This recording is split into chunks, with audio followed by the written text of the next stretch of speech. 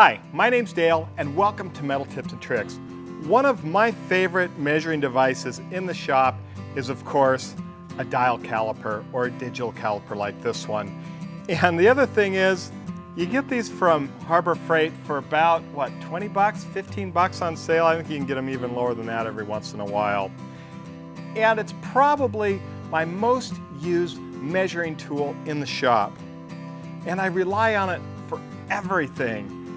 And I shouldn't, because one thing it doesn't do well is measure the inside of a bore.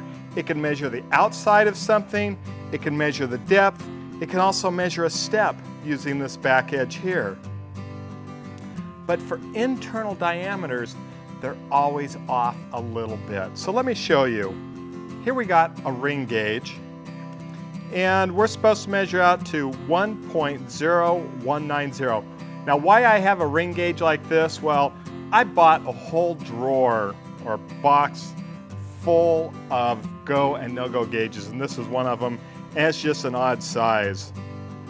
But if I come in here and measure this, it measures about 4 thousandths off, okay? 4.5 thousandths, give or take. Now, a lot of you are going to say, well, that's because it's a cheap digital gauge. Well, there's some truth to that. So let's pull out a Starrett.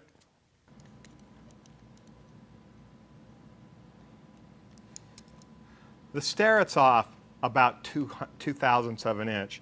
So the quality of it, you know, it plays into it. If I go into a Mitutoyo, like this one here, this Mitutoyo reads off about 1 thousandths for this diameter. And if I go down smaller, it even reads a little bit more off.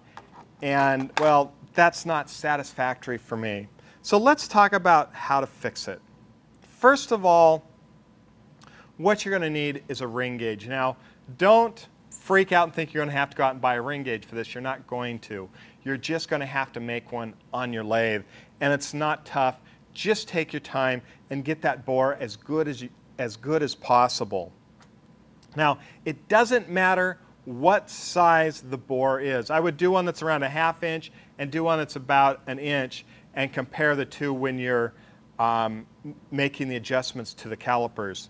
What we do need to know is the exact measurement that the one is that you made, and we're just going to simply go in with a snap gauge. But first, mark it like I did here with a Sharpie, and that will help keep your accuracies, because no matter how good your lathe is, when it turns a hole, you're still going to have some variances in there, and you're going to get probably an oval shape. Not because you want it, it's just some of the inaccuracies. So you'll go in with the snap gauge, get your measurement, write it down on here, and you're going to be rocking. So now you're going to ask the question, well, how do you adjust it? Well, adjusting it is as easy as pie, or should I say sharpening stone. I got a little slip stone here. I really like a lightweight stone like this because I can feel it. And what we're going to try to do here is, like I said, there's a flat spot on top of this. Now, we can't make it a knife sharp edge. It's just not going to stay sharp for a long period of time, and it's eventually going to wear out, and you're going to have more inaccuracies. What we're going to do is knock the corner off and just round it over. And it's very easy to do with a slip stone like this. Now, when we do this, push it away from you. Look at your edge. Actually, I'm going to put on some cheaters here if you don't mind.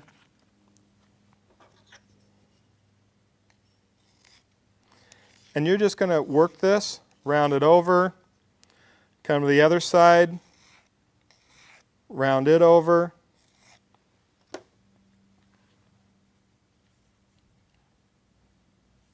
And you're going to check it, see how it works out.